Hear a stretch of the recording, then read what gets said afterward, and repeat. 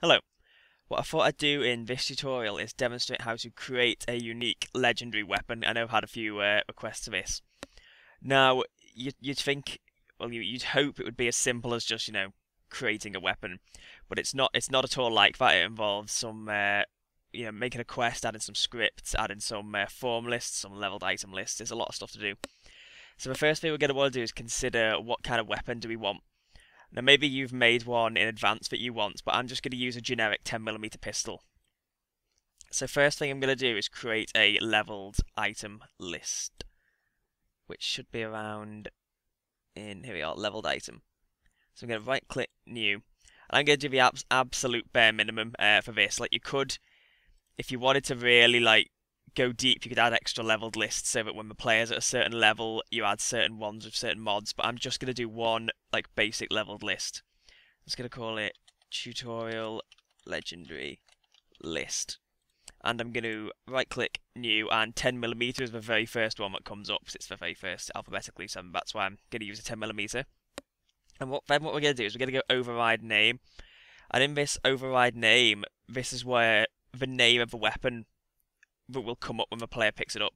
So I'm just going to call it Seddon's gun, like that. So when the player picks up this weapon, it will be called Seddon's gun. So hit OK there. I guess save the tutorial. Then I'm going to create a form list, and those are, I think they're lower down. I'm just going to hit F until I find it. There we go, form list.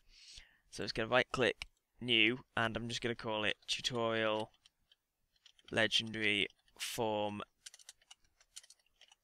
list. And now this is where any modifications we want to attach to the weapon are going to be put in. So we're going to have to leave that open while we search for the object mod section. There it is. And here we'll see a whole list of any mods that can be put in. You can see here mod. So it'll be called, if you want any specific mods, we'd just look for the mod underscore then the particular type of weapon that we want. But in mine, I'm just going to do a legendary one. So I'm just going to look for mod underscore legendary. And here we go. This will bring all them all up. So you see, because we're making a weapon, we'll look for any of the mods underscore legendary ones. So let's do explosive bullets. We just click and drag that into the form list, and it'll look like this. And I'm not going to add any of the basic ones. I'm just going to add that, and so I'm going to hit OK. So now what we're going to do is we're going to need to create a quest for the legendary weapon. Now the base game has its own quest for where it does this, but I think it would probably be better if we didn't edit any base game things, if we created our own thing. So I'm just going to right click new, and so I'm going to create ID tutorial legendary quest, and I'm not going to put it, I'm going to have it as priority 0, just leave it as it is. So I'm just going to put legendary, and we can see our legendary quest here.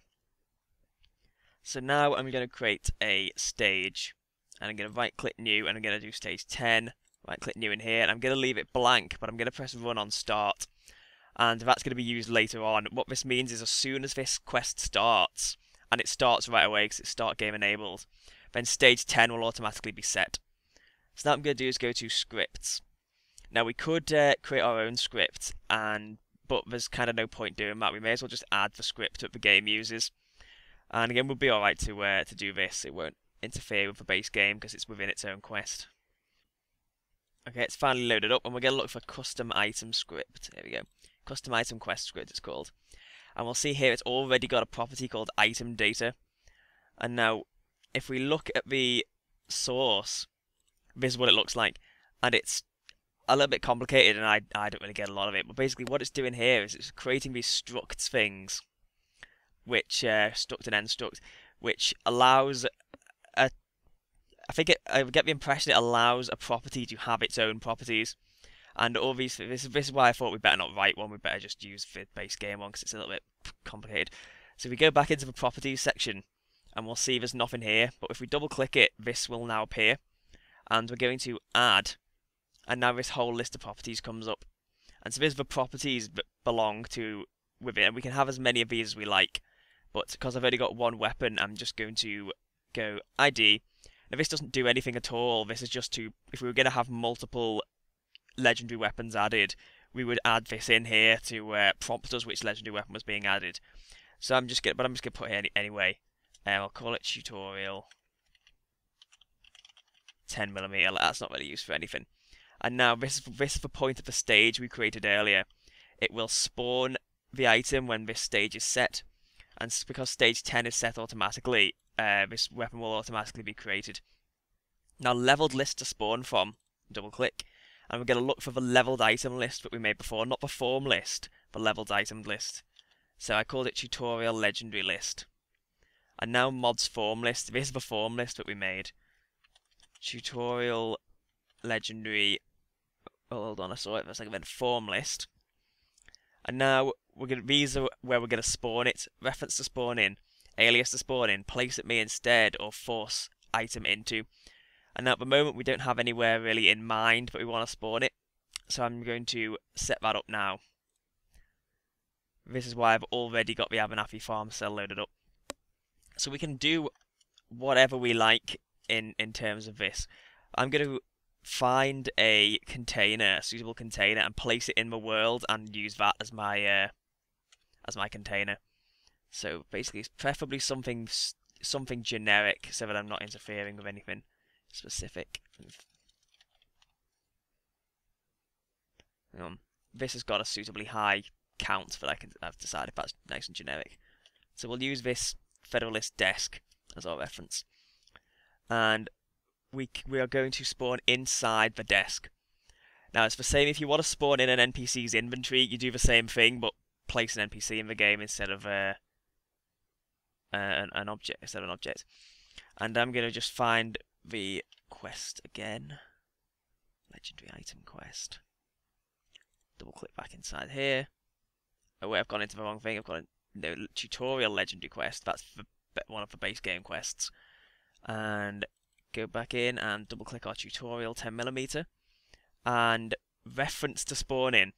Because we're using a reference, we're going to want to use reference to spawn in. We could use a quest alias, but we could use like a place at me instead thing if we wanted to put it in world. We're not going to do that. We're going to double click here. And there you go, Federalist pre-war desk. And if I click off it, that's shown up now, Federalist pre-war desk.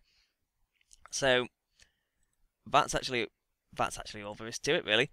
When I go into the game now, it will be showing up inside this Federalist desk.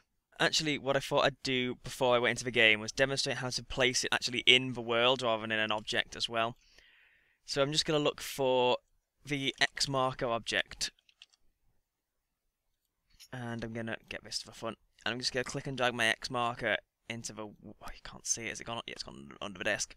Just click and drag it so it's just sort of floating above the desk like this.